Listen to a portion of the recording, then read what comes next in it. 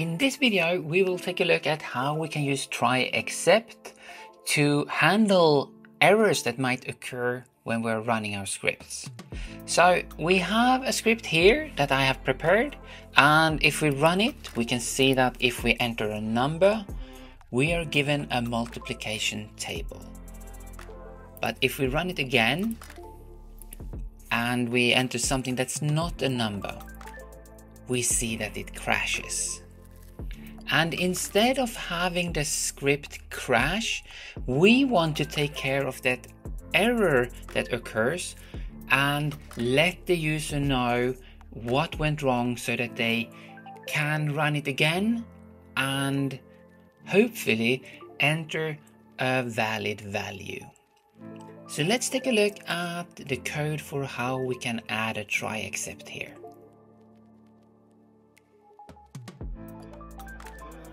So what will happen here is that we will try to run the instructions inside the try block here.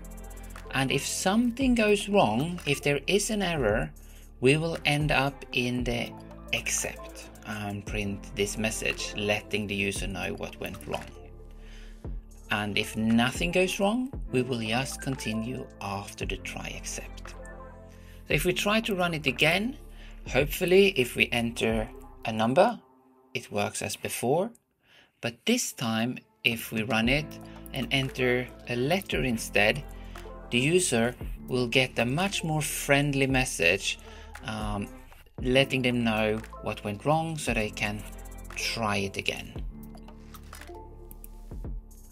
And often what we want to do is to let the user try again to enter a new number or a new input if they enter the wrong one. So we will add this code that we have into a loop and let them try until they manage to enter a valid value.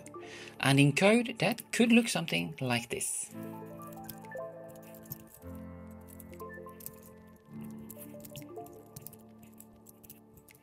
And let's first run it to see how it works. So if we enter a number, we will be given the option to try another number until we select -1 to exit. But if we run it again and we try a number, then we try a letter, we see that it didn't crash and we can continue to try to enter a new number.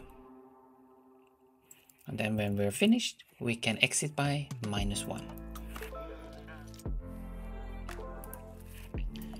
And if we take a look at what we did, we added this loop and we added a condition for when to exit the loop. And if that occurs, we set keep going to false. So we will keep going in the loop until we enters -1. And we still have the try except to catch any attempts from the user to enter something that is not a number.